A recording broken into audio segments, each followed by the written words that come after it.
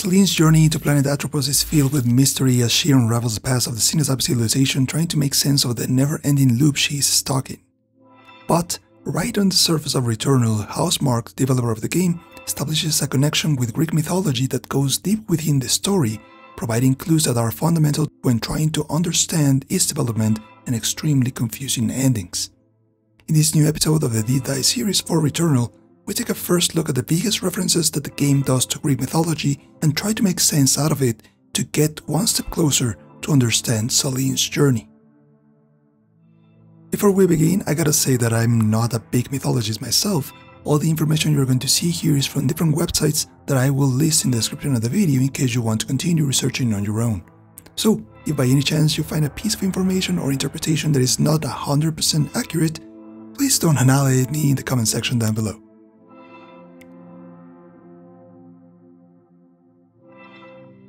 Let's start with the most important character of all, and that is this guy. Yep, the final black squid that we meet in the first end of the game is a direct reference to Chaos, the first of the primordial gods to emerge at the dawn of creation before Gaia, Tartaros, and Eros. His name means gap or chasm. He is the grandfather of Atropos and is often referenced as the beginning of everything. I didn't know about this reference until I started searching for some artwork for my last video on the Hypemind, where I stumbled across this concept art by Ilmari Kumpunen, associate art director and concept designer at Housemarque, where he literally writes the word chaos on this concept illustration. In the first ending of the game, we meet Chaos after defeating Ophion, reaching the deepest point of the Abyssal Scar, the Cosmic Prison. And yes, that name reference is never actually mentioned in the game, but both the illustrations by Ilmari on ArtStation have that title, so we are safe to assume that that's canon. Here in this Cosmic Prison, we find Ichor, who we'll talk about later on this video, floating over it, along with Chaos, who appears as Selene tries to reach the goo-like substance in the center. What's most interesting here is the possible meaning of Chaos, as it unlocks Selene's memory so she can remember what actually happened years ago in that fatal car crash. I believe Chaos is the one that is actually controlling the time loop in which Selene is imprisoned. As we know now, Chaos is the first of the primordial gods, existing before the creation of everything, so it makes sense that it keeps resetting the cycle every time Selene dies until she finally reaches the true ending of the game by escaping on her car and becoming the White Shadow herself. A curious detail is the presence of Chaos in Selene's life in the figure of this plushie named Octo that Helios always carries around. In fact, there is this strange cutscene where Helios tries to escape the White Shadow, but he ends up caught anyway, leaving Octo behind. After that scene, he looks into the telescope telling Octo that he needs to stay and help her mom. I have to go now, Octo. Please stay and help her. Which is probably linked to the first ending when Chaos, or Octo, is the one that drags Selene back to the depths so she can continue until she recovers the keys to her car and finally escape.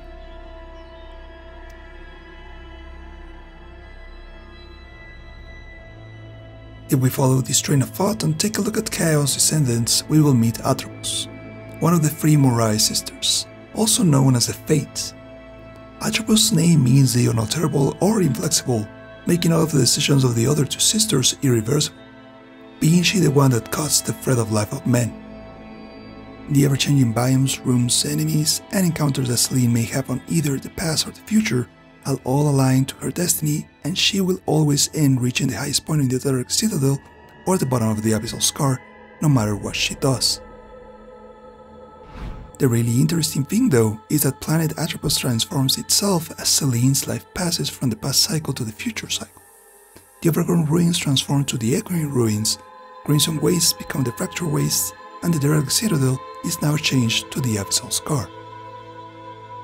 In Greek mythology, Atropos is basically the end of the line for every mortal, cutting the thread and determining that individual's death, while Lachesis, one of the other three sisters, was the one responsible to measure the thread, deciding destiny itself.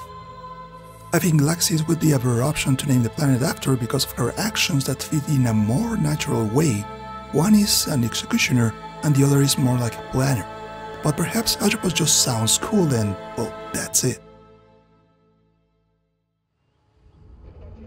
now that we have the setting and the beginning of it all, let's continue with our main protagonist herself, Selene.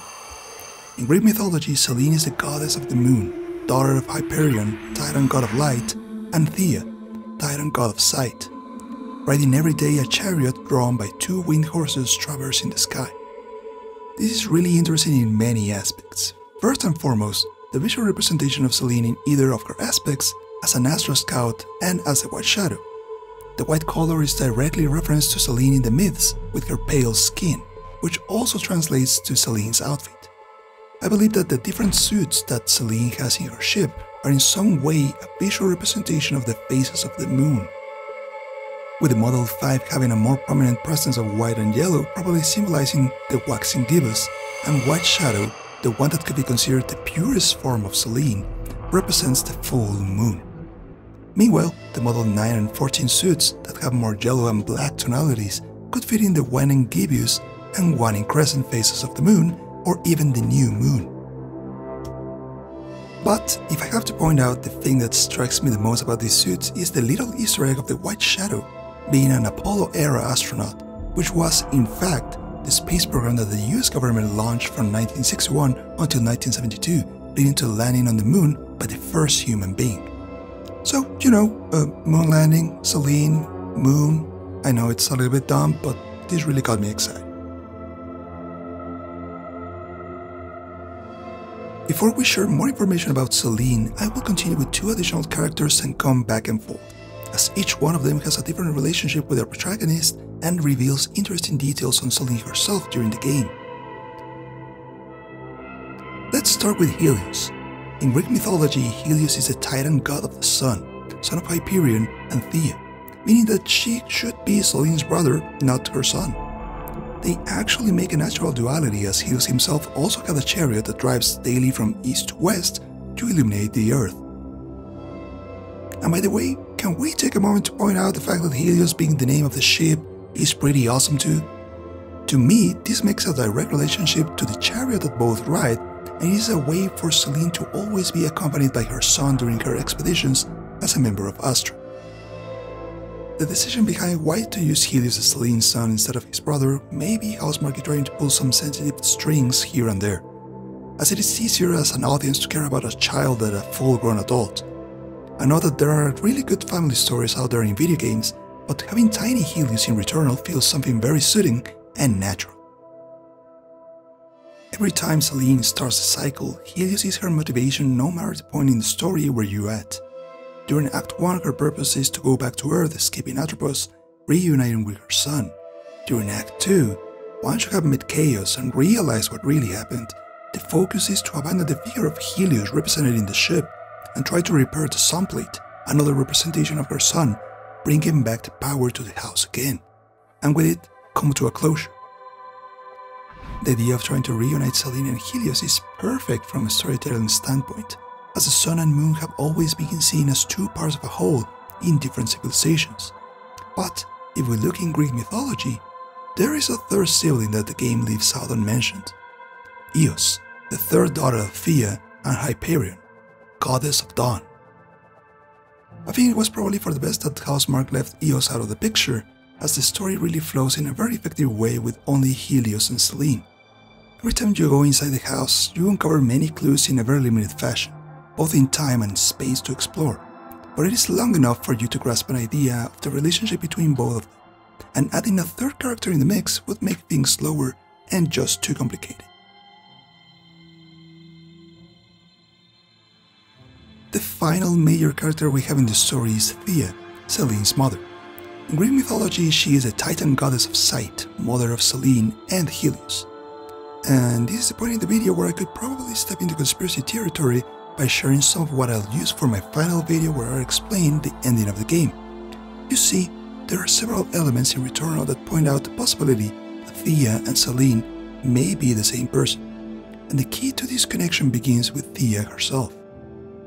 But I'll save the heavy details for later and instead focus on a unique aspect trait we can observe in Selene that ties with Theia's mythology, her heterochromia. Within the many opportunities that you have exploring the house, you can find Theia's portrait, where you can see that, well, Theia and Selene actually look the same. This may obviously be because of Theia's strong genes that were passed down to Selene, I'll give you that, but if we examine Selene's eyes before and after the car accident, we can see that the color is different from one moment to the other. One of the many reasons a person can develop heterochromia as an adult is as a consequence of an eye injury, and this particular situation could have developed due to the car crash. This accident and the whole aftermath where we finally see Selene's eyes with different colors might be the hint that Housemarque's trying to slightly present us, showing that Selene's heterochromia is a glimpse of the true identity to Theia, the goddess of sight. I know this may sound like a big leap, but I will present more details about this in the final video in the deep dive series for Returnal. Now, with the main characters out of the way, let's explain other minor references to the Greek mythology that are not that deeply rooted in story development and ending, but sure make cool points to talk about. Moving on, we have Astra. In the game, Astra is the space exploration corporation that Selene forms part of, while in Greek mythology, Astra are the 5 gods of the wandering stars and planets, children of Eos, goddess of dawn, and Astraios, god of astronomy. The term Astra Planeta can be translated as star wanderer, but of course, they are more commonly known as the wandering stars or the classic planets. And in antiquity, the planets Mercury, Venus, Mars, Jupiter, and Saturn were all believed to be heavenly bodies that moved across the sky differently compared to fixed stars and constellations. Next, we have Ichor, the fluid that flows like blood in the veins of gods. Ichor is said to be toxic to humans, killing them instantly if they came into contact with it. There is actually a very cool cutscene that is very easy to miss unless you grind for a while the 5th biome, the Fractured Waste, where Selene encounters Ichor in a lonely room. Upon trying to touch it, a black hand reaches out mimicking Selene's. This immediately brought back some weird Ocarina of Time flashbacks where I thought we were going to fight a Dark Selene, but sadly that wasn't the case. We can also see other instances of Ichor floating above the cosmic prison, on top of the pit in the echoing ruins, and in the different fabricators, giving the hint that the hive mind probably used it along with the Ovulites to fabricate artifacts and consumables for their personal benefit. Let's continue with Hyperion, one of the leaders of the hive mind imprisoned in the echoing ruins vault. He is the husband of Theia in Greek mythology, the titan god of heavenly light, whose name means the watcher from above. He was one of the 4 titan brothers who conspired against Uranus to be later punished into the pit of Tartarus. Selene's father is never mentioned in the story, only in Scout Log number 42, where she briefly talks about him, and I quote, "The severed achieved clarity in madness by climbing the throne of exaltation. My father once sat atop it, every organ pipe chanting in a way I never could." This is a direct reference to the boss fight with Hyperion, where he is playing his organ. Finally, let's close this video with the rest of the severed leaders, starting with Phryke, the personified spirit of horror and trembling fear, a form of Phobos and Deimos, both gods or daemons of fear. Ixion, the only human reference in the game, king of Lapids, the most ancient tribe of Thessaly, betrayed Zeus' trust by flirting with Hera, giving birth to the centaurs by coupling with a cloud-shaped Hera Ichor. He was later expelled from Olympus and bound to a winged fury wheel for eternity. Finally, there's Ophion, the first Titan king of heaven, ruling the world with Returnal. In the early days, Kronos wrestled him for the throne and cast him defeated into the ocean. And this is the second of the pieces of the puzzle that may help to understand what the end of Returnal really means. In the meanwhile, be sure to check out other videos in the deep dive series right here while you wait until I publish the next one. As always, thank you for watching, and I'll see you later on the B-side.